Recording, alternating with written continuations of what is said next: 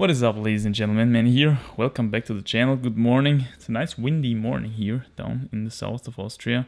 I wanted to quickly answer a very interesting question that came up during a recent live stream, and that is the one, how many climbers, how big is the percentage of climbers that actually reaches their potential max lifetime grade? And at first I had to think a bit about the question, but then I figured, okay, probably the percentage of people who actually reach their potential is super low. And there's a couple of reasons for that. If I would have to think about, am I actually able to reach my potential in this lifetime, then I already have to say no. So I, for certain, am not amongst the lucky crowd, right? who started early enough in their life with the sport to be actually able to reach their potential. Because let's face it, if you want to reach your genetic potential, you actually have to start at ages like 5 or 6 years old. I mean, that's kind of Ondra level starting age, right? And then, only then, if you really push the sport and never leave it to the side, always keep trying hard, always keep improving, only then, if you start that early, you will actually reach your limit. And then it obviously only depends on your genetics where you end up, right? If you have really good genetics, like Adam does, for example, you're gonna reach up at 9B+, 9C. Right? If you have decent genetics, you're still gonna end up at 9A probably, somewhat along these lines. If you have bad genetics, you might still end up at 8B or 8A+ or something along these lines, simply because you started so early, and this makes a huge difference, right? You can outclimb bad genetics simply if you start so early. This has a number of advantages. You just simply do all the injuries, for example, you climb them away in your early stages, in your early age, when you don't even recognize them. I remember they did an interview with Adam Ondra, and he was showing his crazy mutated hands, you know, with these super big joints, super thick tendons and everything. And they asked him, man, do you actually not ever get injured in your fingers and stuff with all these crazy forces that you do, training 5 to 6 to 7, 8 hours a day on super small crimps and all that? And he said no. He was looking at them like, why are you asking such a stupid question? No, of course I don't get injured. So he doesn't have this kind of problems, because the dude climbed his first 9A when he was 13 years old. So obviously he already had to go through these injury phases on the way to his first 9A in his early childhood, when he doesn't even notice these injuries, you know, because there is so rapid cell division, there is, tissues still regenerate so quickly. It might be a small little tweak and then it's gone the next day. What is a 6-month pulley soreness for a elder dude, right? Is for him only 1 day, maybe a little bit of discomfort, and then it's gone if you're still 12, 13 years old.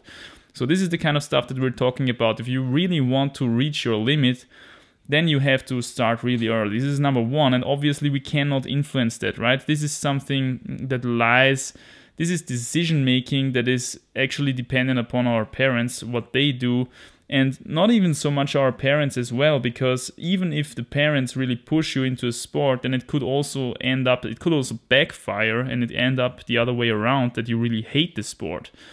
So it's really like a complex psychological thing that is at work there. And it's gonna be interesting to find that out myself.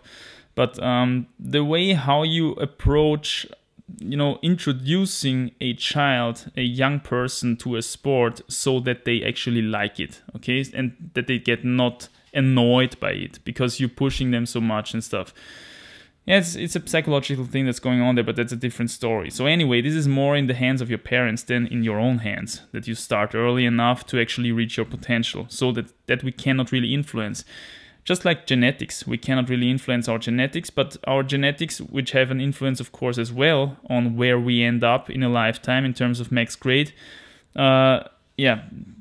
these are gonna let you end up somewhere anyway, right? You can't change that, depending on how early you start, but we already discussed that. Another thing that is super crucial when it comes to reaching your actual limit, lifetime, max grade, whatever you want to call it, is privilege. This is something that is super overlooked as well by the community. People keep asking, what can I reach? What can I reach? And the question that I ask always, well, what kind of job you have? What kind of family situation you have? Do you have a 9-to-5 job? Do you have 3 kids? How much time per week can you actually afford to spend with the sport?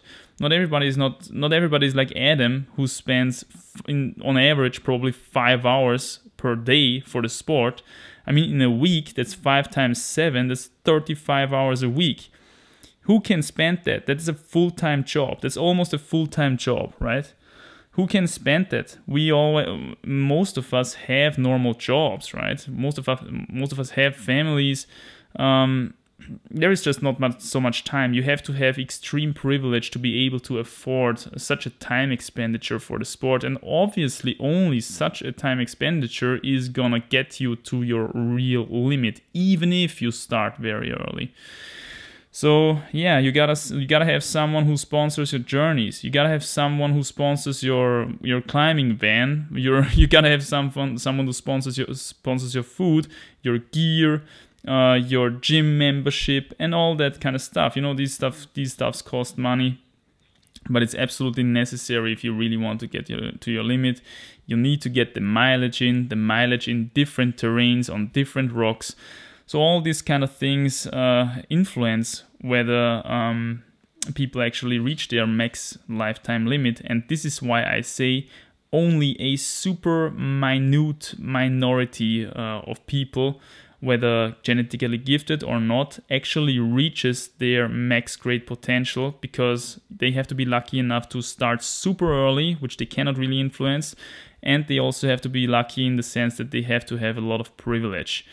And yeah, this is my opinion on the subject, I would say. Let me know down below. I mean, when it comes to actual percentage, it's probably 0.01% of all climbers live the sport in such way that they reach their lifetime potential. That is my rough estimation. Let me know down below what's your rough estimation. Let me also know down below what's your opinion on the privilege thing and everything. I always find it quite interesting to talk about these kind of topics. And that's pretty much it for this video. Hope you liked it. Drop a like if you did. That's always appreciated. And I'll see you soon in the next one, guys. Bye. Stay strong.